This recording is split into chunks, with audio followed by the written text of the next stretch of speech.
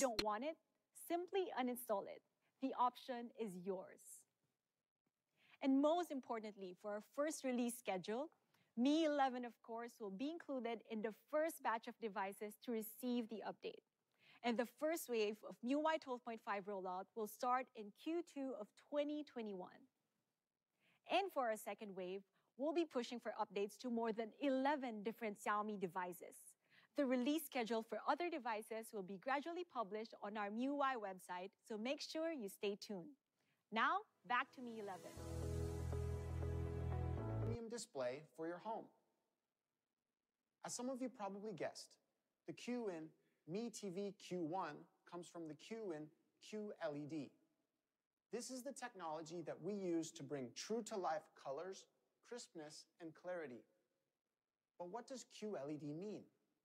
It's actually fair to replace the white LEDs with blue LEDs, and then we add a layer of quantum dots between the LEDs and the optical film. Let me explain a little bit more about what the quantum dots are and what they do.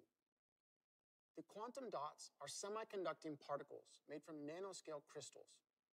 By varying the size of the particle, we can use the blue of the LEDs to create pure red or green.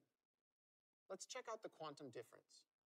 With your conventional LED TV, you'll get mixed colors, especially the reds. With a QLED TV, you get pure, distinct colors. The main benefit is that QLED TVs are capable of showing a much wider range of colors. This chart shows all of the colors that the human eye is capable of seeing.